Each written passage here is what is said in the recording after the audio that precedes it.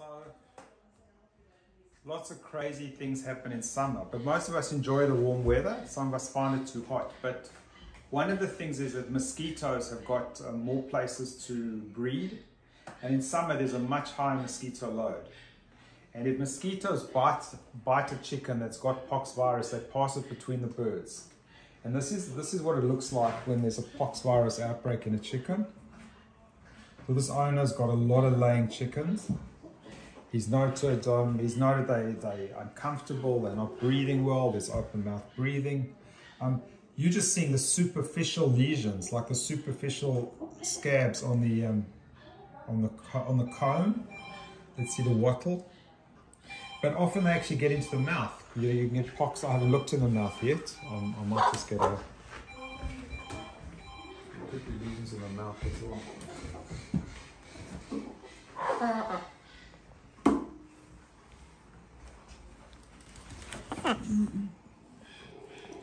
So we're going to, there's something under the tongue there. Can you see it? Mm-hmm. It could be one of the lesions. Katie, can I get a cotton bud, please? Mm-hmm. But the oral cavity is good. We might just look at that thing under the tongue. Thank you.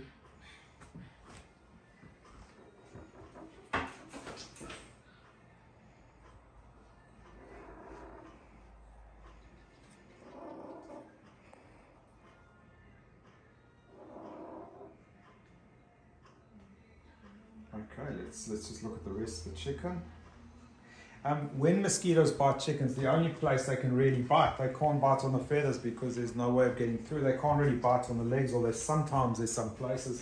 So you can just see them. And most of you will notice on your chickens at home, tiny, tiny, tiny black dots. Another thing you have to be aware of with chickens, besides mosquitoes causing pox viruses, mites and lice are common.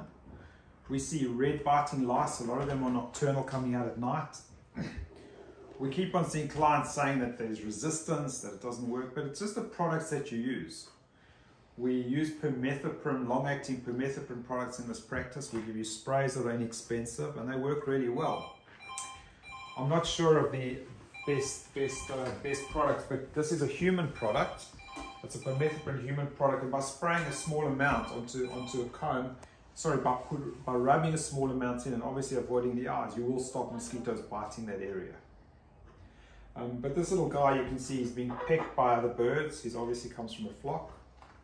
But he's pretty bright otherwise and should make a full recovery.